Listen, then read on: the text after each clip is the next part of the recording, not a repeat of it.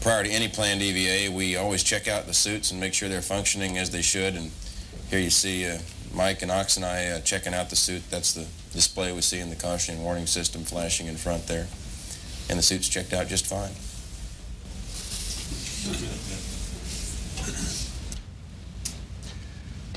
The rendezvous for joining up with the CENTCOM satellite went extremely nominally.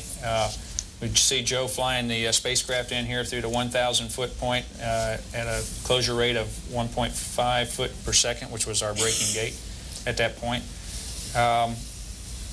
We were very fortunate to have good ground support on the rendezvous. Our first sensor pass with from the orbiter showed that the error was only 182 feet off in the locations between where we thought we were and where we thought the satellite was.